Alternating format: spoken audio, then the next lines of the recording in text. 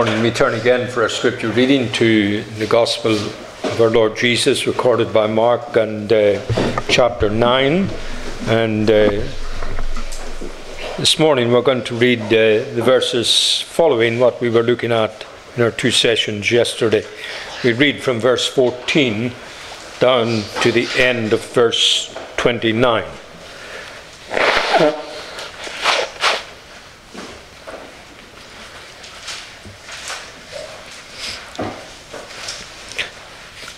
Mark chapter 9 at verse 14. And when he came to his disciples, he saw a great multitude about them, and the scribes questioning with them.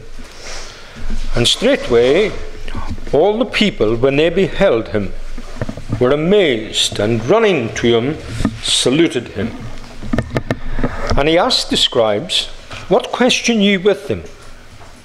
And one of the multitude answered and said, Master, I have brought unto thee my son, which hath a dumb spirit. And wheresoever he taketh him, he teareth him, and he foameth and gnasheth with his teeth, and pineth away. And I spake to thy disciples that they should cast him out, but they could not. And he answereth them and saith, O faithless generation, how long shall I be with you? How long shall I suffer you? Bring him unto me. And they brought him unto him. And when he saw him, straightway the spirit tear him, and he fell on the ground and wallowed foaming. And he asked his father, How long is it ago since this came unto him? And he said, Of a child. And oft times it hath cast him into the fire and into the waters to destroy him. But if thou canst do anything, have compassion on us and help us. And Jesus said unto him, If thou canst believe, all things are possible to him that believeth. And straightway the father of the child cried out, and said with tears, Lord, I believe, help thou mine unbelief. And Jesus saw that the people came running together. He rebuked the foul spirit, saying unto him, Thou dumb and deaf spirit, I charge thee, come out of him, and enter no more into him. And the spirit cried and rent him sore, and came out of him, and that he was as one dead, insomuch that many said, He is dead. But Jesus took him up by the hand, and lifted him up, and he arose. And when he was come into the house, his disciples asked him privately, Why could not we cast him out? And he said unto them, This kind can come forth by nothing but by prayer and fasting. Ending there at verse 29. And may the Lord once again bless to us the reading from his holy word for his name's sake. Now, before we turn to the word together, let's just turn again to the Lord and ask his blessing upon it. Our great God, we bow before you again and worship you in all the wonder of your person and your triunity.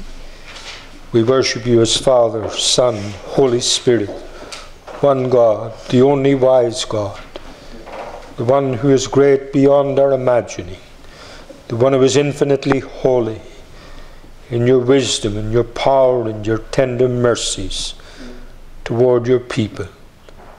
Lord, you're the one who has created us in your own image, that we might walk with you and that we might share fellowship with you and with one another in you.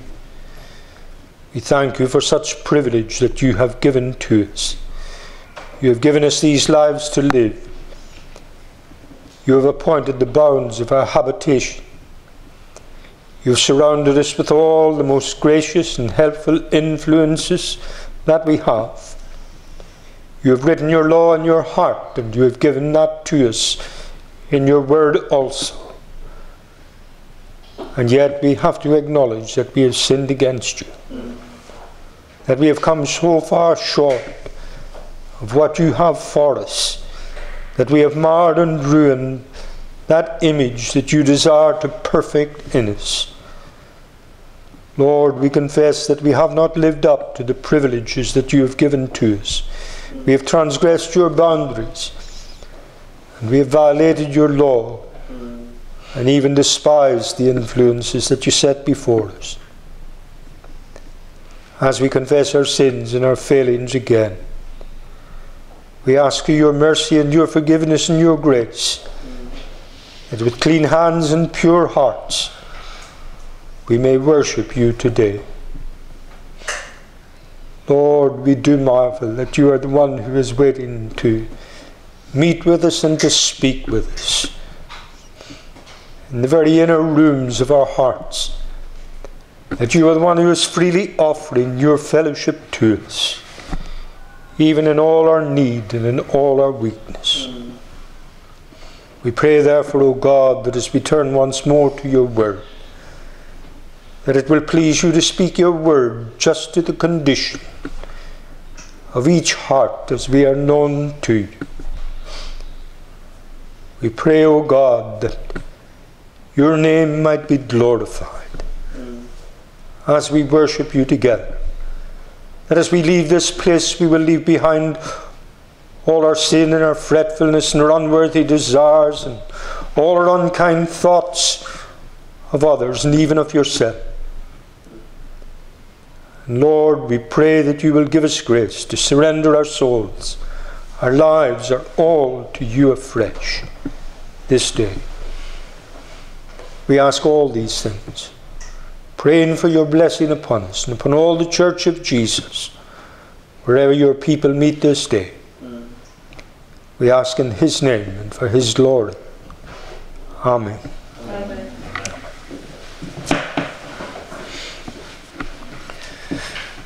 One day with my son Stephen, it's a few years ago now, we set out to climb 4 peaks in the Mourne Mountains. You know where the Mourne Mountains are, County Down. Now we started with the lowest one and we finished up, of course, in Slieve Donald, the highest one. You know, it reminded me of the Christian life, put into lines in an old poem that I remember learning as a young Christian. It was on a plaque on a wall in a house that I was in whenever I was working there at one time.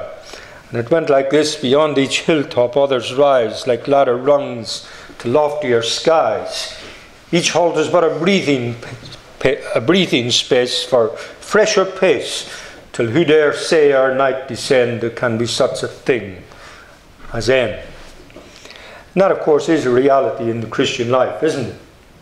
There's always more ahead. There's always higher ground to be gained, as it were.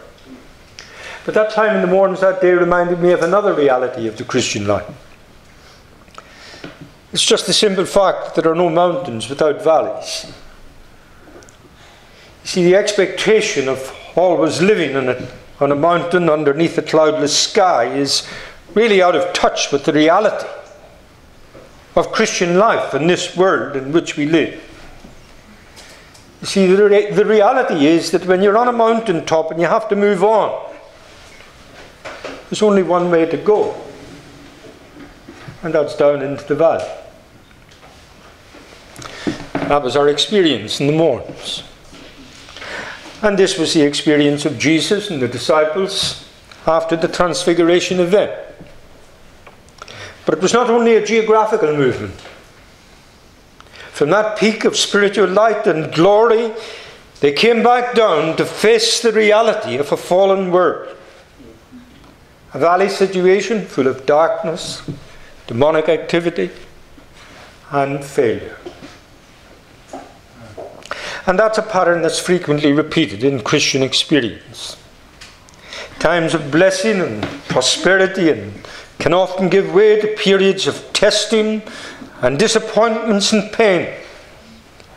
From seeing the glory and the majesty of God, we can be brought down to seeing the need and the poverty and the lostness of our human lot and our own weaknesses. From hearing the voice of God on the mount, we descend to hear the raucous tones of accusation and argument and the plaintive cries of human pain and suffering. to moments of wonder and revelation, such as Peter had at Caesarea Philippi. Blessed are you, Simon Bar-Jonah, for flesh and blood has not revealed it unto you. We can very, very quickly come down to fail to honour Christ and actually find ourselves, as we noted, unwittingly on Satan's side. Someone has said that true Christian experience involves not only meeting God in the secret place, but also meeting men in the marketplace. And having dealings in the marketplace of life can bring with it all sorts of problems, as you and I know. All sorts of temptations and testings and failures. But it's in this kind of situation that faith comes into its own. It's in those situations that faith is tested, and that God is gently leading us in His own way in order to increase our faith and in order to teach us more about Himself and increase in the knowledge of Him in those situations that we're in order that we might trust Him more. Consequently, there are two things that we need to consider in this text that is before us in verses 14 to 29. One is just simply the reality of failure, verses 14 to 18. And the second one is, of course, the question of faith and unbelief, in verses 19 to 29. Now, looking at the first of these, Jesus and the disciples had come down from the mountain again in order to rejoin the other 9 disciples. The others had probably been left in Capernaum. And as the 3 with Jesus were heading down in the direction of where they were, they met them on the way. And they were surrounded by a large crowd. And they were in the midst of a heated argument. And they were facing the reality of failure in their ministry. Now, there's a double tragedy to this particular failure. And the first fact about it that made it such a tragedy is that it's something that was being exploited by the enemies of our Lord Jesus. You have that in verses 14 to 16 there. See, the problem had arisen because a man had come to the 9 disciples seeking help for his son. The boy was apparently epileptic from the descriptions that we have in the New Testament, but he was also possessed by an evil spirit. And the disciples had found themselves powerless and unable to help in the face of this situation. Now, it's worth remembering that these disciples were the very same disciples who had already gone out in obedience to the commission of our Lord Jesus Himself to preach the word of the kingdom. And they were enabled in those missions to perform the signs of the kingdom, the healing of the sick, the casting out of demons, the delivering of those who were afflicted with evil spirits. And you remember on one occasion, they returned from one of those missions. And you remember how they returned. They returned just as excited as a schoolboy football team that had scored a hat-trick in their first competitive match. So much so that Jesus had to warn not to rejoice so much in the fact that the demons were subject to them. That's what they were saying. Lord, wonderful, the very demons are subject to us. And Jesus said, I say unto you, don't rejoice in the fact that the demons are subject to you, but the fact that your names are written in heaven. But now, it's those very same disciples who demonstrated those signs of the kingdom. And they now find themselves powerless, helpless, defeated, and exposed to open ridicule by the enemies of Christ. And of course, where something unusual has happened and the usual crowd gathers, among them you see were these legal experts who were so implacably opposed to Jesus. And this is precisely the kind of thing that they were waiting for. See, here was an excellent opportunity to belittle publicly the movement that had grown up around Jesus, especially when Jesus was not present. And how quickly these men pounced on the helpless disciples.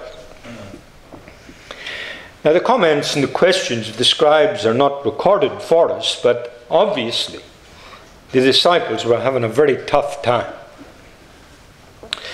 They were not well equipped for public debate. And of course, the point that the scribes were always trying to make was that this movement was not of God. You see, their minds were set on this conclusion that they were glad of anything that they could lay hold of as evidence in this direction, no matter how inconsistent it might be. You see, if the disciples of Jesus performed miracles, they said that these were wrought by the power of the devil. Jesus himself performed miracles. They aligned them with Beelzebub, the very prince of the devils. That to them was evidence, you see, that the movement was not of God. But on the other hand, if they failed to perform a miracle, this too is construed to prove that the movement was not of God. And of course, there's still plenty of critics today who, like the scribes, they just love to ridicule and to make fun of God's people in the same kind of inconsistent way. You see, if as a Christian you take God's word seriously and you seek to follow faithfully the teaching of Christ and to follow our Lord in the way of the cross, you know what they say about you? They brand you as a fanatic and an enthusiast. On the other hand, if, like the disciples, you're overtaken by failure and shortcomings and you don't live as consistently as you should with the word of God, they'll call you a hypocrite. So really, as believers, we're in a no-win situation as far as our critics are concerned. You see, as followers of Jesus, we're no more immune to failure today than the disciples were then. And we're no more exempt from criticism either. It's one of the costs of following Christ that we must be prepared to take. As a believer, as a Christian, you can expect criticism. You must be ready to be ridiculed. It's one of the costs of following our Lord. One of the costs of going in the way of the cross. It's one of the things that keep many people from openly professing Christ. Fear of being criticized. Some of us look back on our own lives and we remember the way in which the fear of what people would think and say and the criticism that we knew would be leveled against us, it kept us back from publicly identifying ourselves with Christ. See, the fear of man creates that fear of man within us that the book of Proverbs tells us brings a snare into our lives. But it is a comfort, however, to know that God never leaves his people alone in this kind of situation. Just when the 9 disciples were being humiliated in this way, Jesus appeared. Now, his arrival must have been sudden and unexpected as far as the crowd was concerned. It says that they were astonished when they saw him. I suppose many of them were also glad to see him and welcomed him into their midst. Not necessarily because they had sympathy for the boy, but they were hoping that something would now be done, something that would be exciting. You see, it's very much in keeping with crowd psychology to welcome anyone or anything that will add a bit more spice to the existing excitement and argument. And also the common people, of course, had no great love for these religious leaders who made so many impossible demands on them, and they liked to have someone around who could take them down a peg or two. But Jesus immediately came to the rescue of the embarrassed disciples. He rounded on their critics and he demanded of them, "What are you arguing about with them?" And it was the turn of the scribes to be embarrassed. They had obviously nothing to say. Jesus' demeanour and Jesus' word and their past experience of being silenced by Jesus was enough to silence them now. Jesus loved the disciples, He wasn't going to let them be tempted above what they were able to bear. And you know, it's just the same with us. When faced with our failures and defeats and the storm of criticism that we get from the enemy, we need to remember, as one old hymn writer put it, his love in time past forbids me to think he'll leave me at last in darkness to sink. He never will. None will ever take them out of his hand. So that's the first tragedy about this failure of the disciples, the way in which it was utilized and exploited by the enemy in order to ridicule the Saviour. But there was another party there that day for whom it was a great tragedy as well. Now, I suppose for most of the crowd that day, the failure of the disciples to deal with the problem and the ensuing argument probably had little more than entertainment value. They were enjoying the excitement of it all. As far as the scribes were concerned, the disciples' failure was largely an academic question, with certain religious implications that they had gleefully exploited.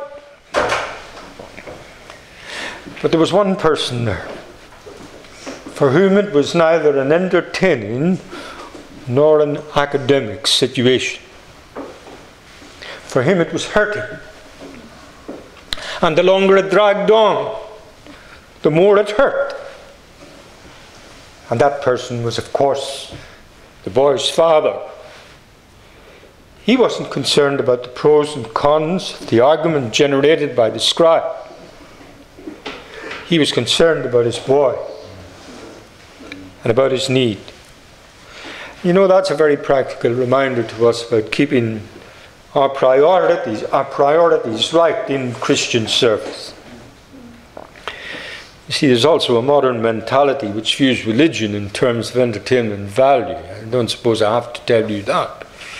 You've seen it again and again. People of the mindset who follow the crowd, they go where the excitement is. Their idea of religion is just simply to enjoy yourself, to have a good time, and the bigger the program and the louder the noise, then the better it is. Brother, we are going to the rally tonight. Doesn't matter if you pass 6 bleeding Samaritans on the way. And again, there's a religious mentality around which tends to view human need as something to be talked about, something to be discussed and argued over until the cows come home, or rather until the undertaker arrives. You know, sometimes in church work, I think that we should call our activities committeeism, because whenever any situation of need arises, what is so often done is we have to form a committee. And a lot of the committees do nothing but talk and talk. They'll argue and debate, and they'll refer and defer, and they'll propose and counter-propose, and they'll delete and they'll add and they'll rescind and amend. Plenty of argument, plenty of discussion, but so little done. Now maybe that's being a bit too critical, but I hope it makes the point for you. You see, just as it was here, in the midst of religious excitement and argument, those with the real needs can be overlooked and neglected. But in the silence that followed the words of Jesus to the scribes, the boy's father grasped the opportunity to present his case again. He explained first that it was his original intent to bring the boy to Jesus himself, but with Jesus being absent, he had asked the disciples to help instead. And he then went on to describe the boy's condition. Note it. It was a very heart-rending appeal. He was an only child. That's a detail we get from Luke 9:38. And his condition was very complex indeed. The symptoms described by the father clearly indicate that the boy was epileptic, but that was only part of the problem. The lad was also deaf and dumb. But unlike the deaf mute that Jesus healed earlier in Mark 7, this condition had a more serious root cause. He was actually possessed by an evil spirit, an unclean spirit, which tormented and sought to destroy him and deprived him of his faculties. It was an example where, as Calvin comments, Satan sought to mix his attacks with natural means. But Jesus was deeply moved by this appeal. But his feelings never narrowed down to one particular, however emotive. The response of Jesus shows that he not only felt deeply for the boy, he felt deeply for the father also. He was not only concerned about the boy's need, he was also concerned about the father's need. He felt strongly about the wider issues that were involved in the situation, particularly about the attitudes of all those involved, and more particularly still, about the lack of trust in God in the whole situation. And so it's to the question of faith and unbelief that the text now turns us, and that we want to consider. You notice that Jesus began to focus in this particular matter with a rebuke of faithlessness as he asked the boy to be brought to him there in verse 19. He answereth them and saith, O faithless generation, how long shall I be with you? How long shall I suffer you? Bring him unto me. Now, of course, this is something that has raised a lot of debate. The question is, who was Jesus rebuking for lack of faith? Was it the crowd? Was it the scribes? Was it the Father? Or was it the disciples? Well, my own assessment is that the term faithless generation includes all of them. The general want of confidence and trust in God as a gracious Father was evident all round. And there's some evident that the general lack of faith was a constant heavy burden for Jesus to bear as he shared with men the miseries of this life. Just think of what it must have been like. Try and imagine for a moment what it must have been like for someone who had never known sin, someone who had never known his fellowship and his communion with the Father to be interrupted. Someone who had never known what it was to be without that intimate, confident faith, as it were, in the Father, even in his humanity when he was on earth. And yet he was living in the midst of people who were, well, just concerned about worldly issues and worldly things, with no confidence, no faith in the Father. You know, Paul was quite right whenever he spoke of us and said that God has concluded us all in unbelief. And what we want to do is just to consider this here from the point of view of the different people involved. There was, for example, the crowd. And of course, unbelief is very evident as far as the crowd is concerned. You know, the greater part of the multitudes who thronged Jesus during his ministry are invariably depicted as worldly minded, self-centered and materialistic.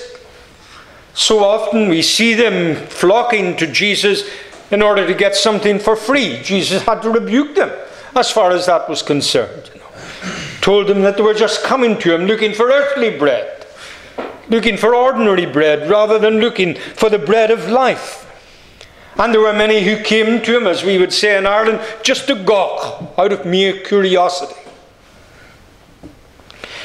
And of course, we know too, there's evidence that the crowd so often deliberately closed ranks on needy ones who were seeking to reach Jesus.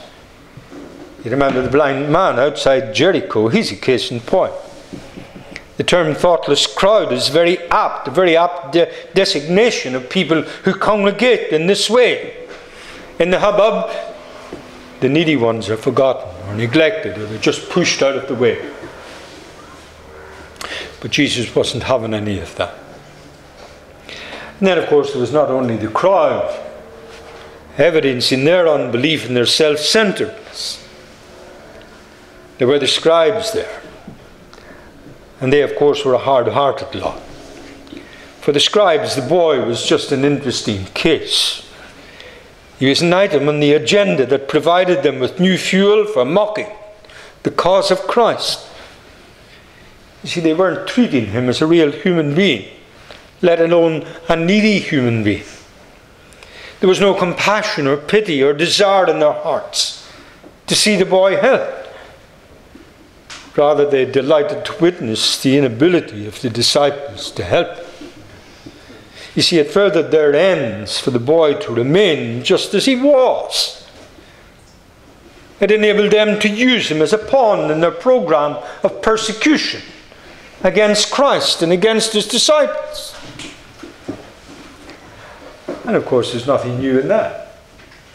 Same kind of tactic is used today by governments and other various bodies. In order to gain political advantage or social leverage or selfish glory, human life itself becomes expendable.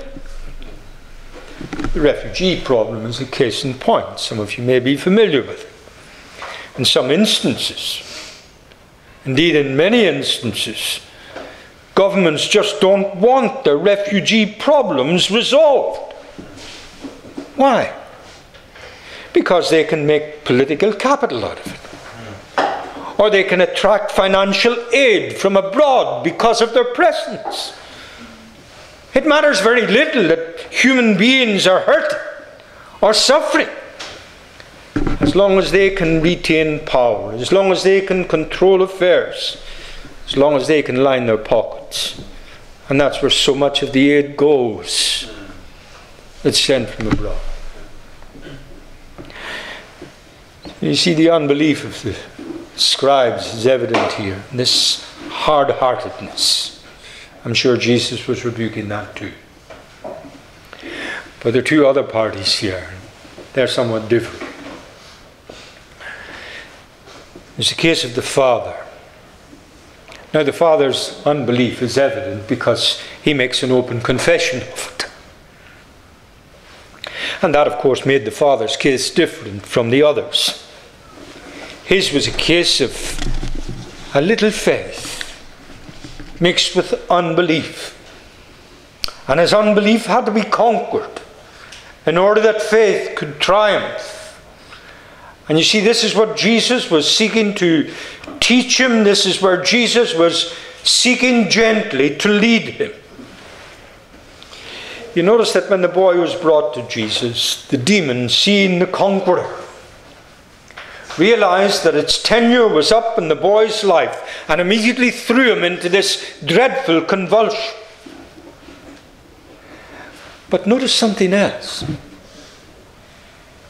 Rather than ministering to the boy right away, Jesus actually turned his attention to the father. And he puts to him what just seems to be a general kind of question. He said, how long has this been happening to him? Now, Jesus didn't really need that information himself. It was for the father's benefit that he asked. What he wanted the father to do was to reflect again on the reality of his situation and to be clear in his mind what he was up against. You see, faith is never an irrational thing that refuses to acknowledge that things are as they are. Some people think of faith in that way. You know, they think they're exercising faith and they just deny the reality of what's there. But faith is never an irrational thing. You see, Jesus was wanting to encourage the father to believe that he was ready and willing to help. That is, to help with the real problem. Not just simply to ease the distress of the man. Not just simply to make him feel better. The spark of faith, even though still dominated by unbelief, it became very evident in the Father's response. He answered Jesus' query, and then he made the pathetic appeal. He says, if you can do anything, take pity on us and help us. Now note that the man was hoping that Jesus could do something. But he still had doubts as to Jesus' ability to help. In this case, if you can, he said. Now just contrast that with the case of the leper back in chapter 1 in Mark's Gospel. Around verse 40 there. You remember what the leper said when he came to Jesus? He said, if you will, you can make me clean. You see, the leper was sure that Jesus could if he would. The boy's father was hoping that Jesus would if he could. He was hoping that something could be done. But he was not at all sure that Jesus' power, that Jesus' effort would be any more adequate for the situation than the efforts of the disciples. Sometimes we all feel like that in our own problems, don't we? We feel that no one else understands. No one else has had to go through what we're going through. We always think of our own case as unique and exceptional, and there is a sense in which every case is unique. The tragedy, of course, comes when we allow that kind of thinking to blank out our trust in the goodness and grace and the overriding sovereign purposes of God in our circumstances. And when that happens, we often consign ourselves to continuing in an attitude of depression and complaint and wallowing in self-pity. But Jesus didn't allow that to happen in the Father's case. He immediately challenged him on this very point of faith in order to conquer his unbelief. Now, the exact words of Jesus are very important here. Some of the translations obscure them a bit. But Jesus said to him, if you can, all things are possible to him who believes. Now, notice the play in words here. If you can. See, those were the very words that the man had used concerning Jesus. He said, if you can, help us. And Jesus is now tossing them back into the man's own court. And he's saying, in effect, it's not a question of whether I can do anything. It's a question of whether you can. I can and I will, but can you believe? Can you believe that I can do it? Now, of course, the man himself and in himself and in his own strength, he could no more believe than he could heal the boy himself. But you see, a wonderful thing is happening here, which always happens when Jesus is present to minister, and especially when Jesus is speaking. Because the words that Jesus speaks, whether they're words of challenge, whether they're words of encouragement, the words that Jesus speaks are always spirit and they're always life. And you see, even as Jesus is speaking here, the words of challenge were at work, generating, creating faith. We know not how the Spirit moves, convincing men of sin, of need. But we know that that word is creating faith in him, as only the words of Christ can. And the distraught cry of the Father to this challenge is something that's very moving. And the more so for its frankness and its downright honesty. The spark of faith has been kindled into action by Jesus' challenge. But the man is still so consciously aware, so painfully conscious of his unbelief. And so he gives expression to his inner conflict and agony. He says, Lord, at least he has come to recognize that Jesus is Lord. The one who is before him now is the one who is Lord of this situation. Lord, he says, I do believe. Help my unbelief. See, the wonderful thing here is that Jesus had gently and gradually brought this man to the place where he referred his own unbelief to Jesus, as well as referring to Jesus the problem of this boy. See, notice how Jesus, by delaying his attention to the boy, he is very gently and very powerfully dealt with the Father's need. He has gently brought the Father to this place of complete dependence upon him. And unbelief could never triumph now. See, it was referred to Jesus. It was truly conquered. Even though the man's faith was still so weak, so weak. But you see, it's not the degree of weakness or strength concerning our faith that matters. It's who that faith is in that matters.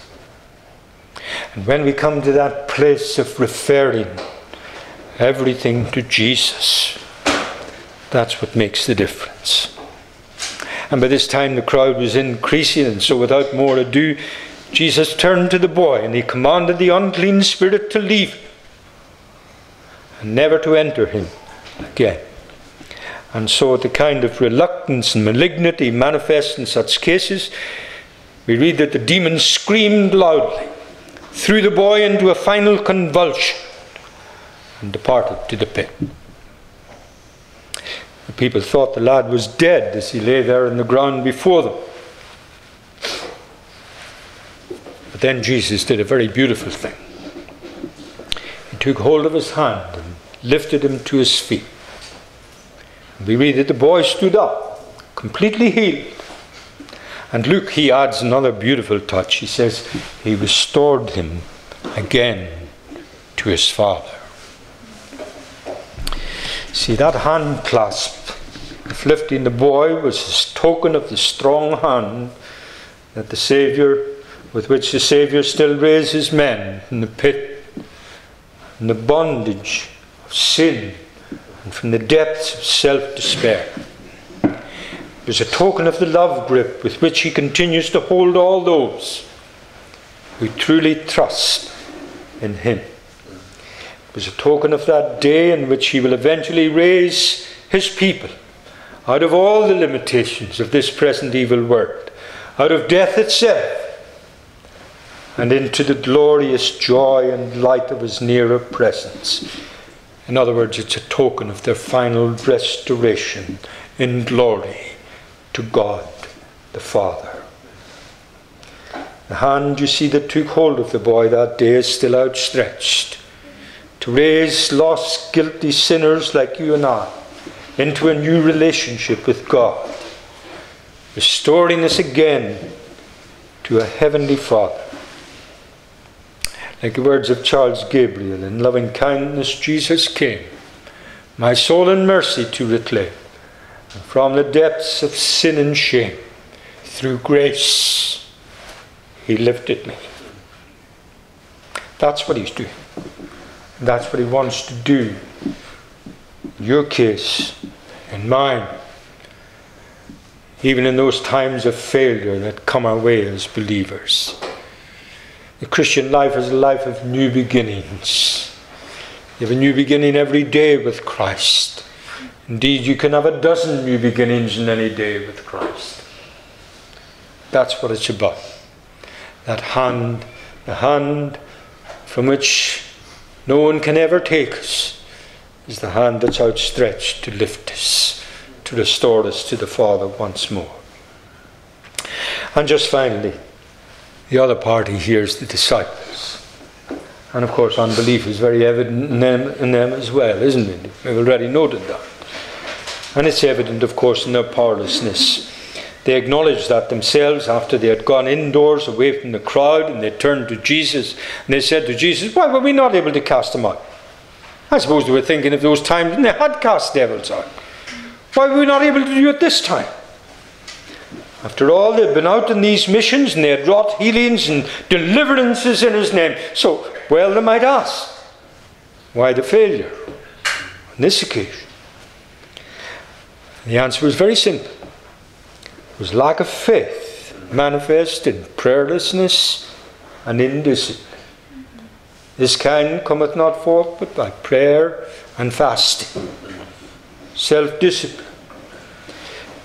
You see, the problem with the disciples was that they were no longer depending on the proper source of strength and power. Only the power of God could deal with a case like this. But clearly, they had ceased to humble themselves in acknowledgement of their own helplessness and to discipline themselves to ask God to display His power in their weakness.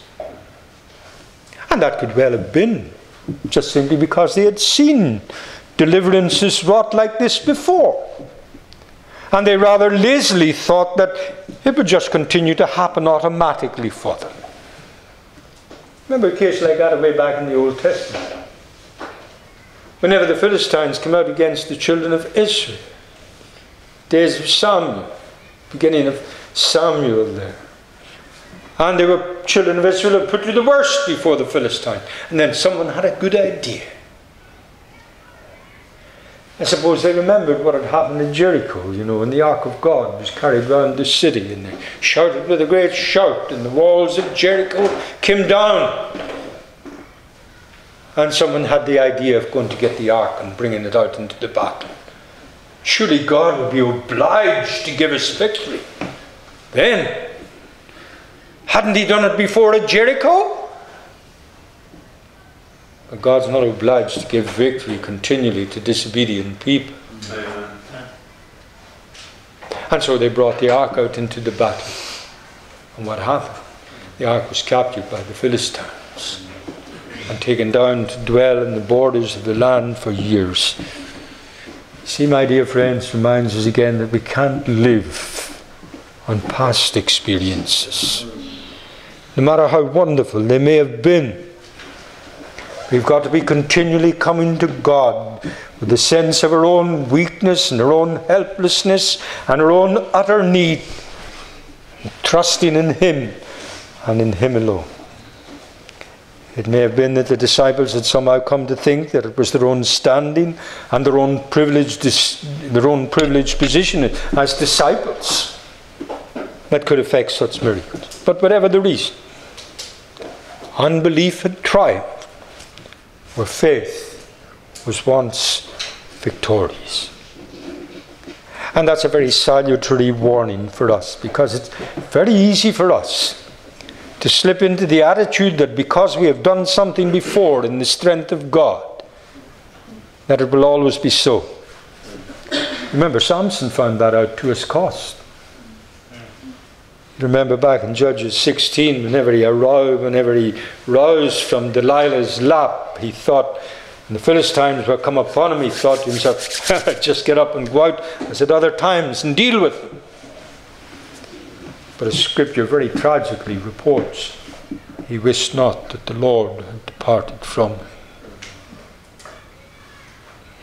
You see, there never comes a time that we can do God's work in our own strength, no matter what gifts, no matter what talents we have developed or God has given us. God's power is never available to the self-sufficient. It's available to those who acknowledge their helplessness and their weakness. And we need to discipline ourselves to keep our eyes facing the reality of what we are in this fallen world, even as believers.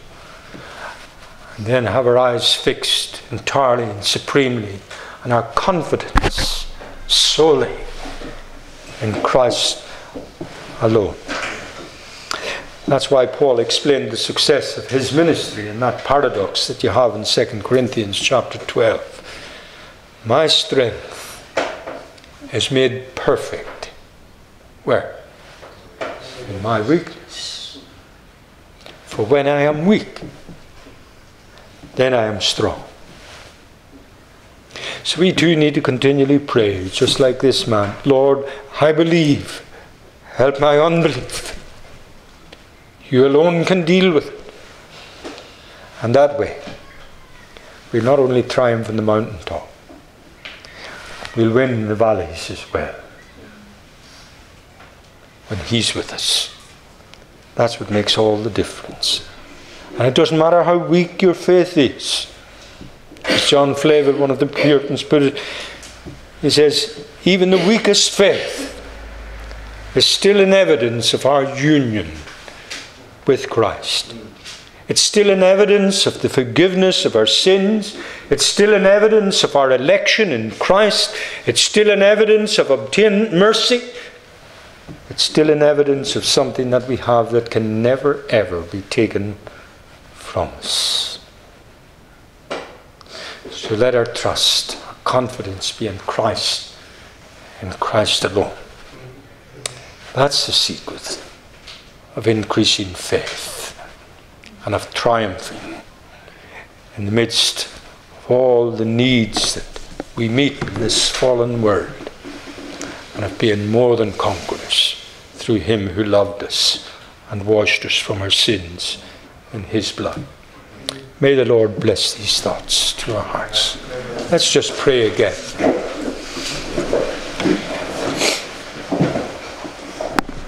O Lord our God, we turn to You again with all our needs, whatever they may be. And Lord, we acknowledge that they're known to You. So often, Lord, we just think about our felt needs, and so often we just bring our felt needs to You.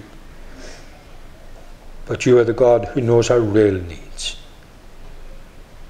And we come to You today remembering that You are the God who has exhorted us to be strong in the Lord and in the power of His might. And so we acknowledge You to be the God of all power, the one who is strong and mighty beyond our comprehension. But we come to You conscious of our own frailties and our own limitations.